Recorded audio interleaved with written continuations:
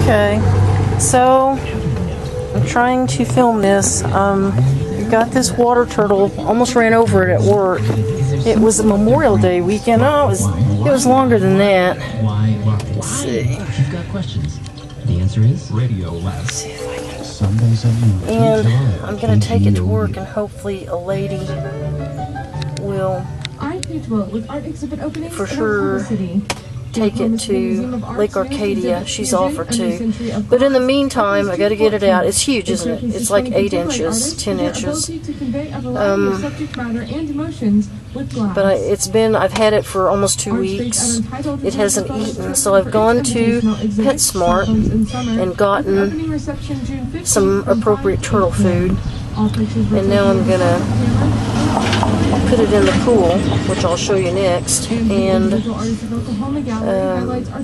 let it have an opportunity to eat before it gets out, before it gets its sea legs out. She's got a good fat supply already, so it's not like she's going to... that squeaking you hear is my stupid Jack Russell wire hair terrier.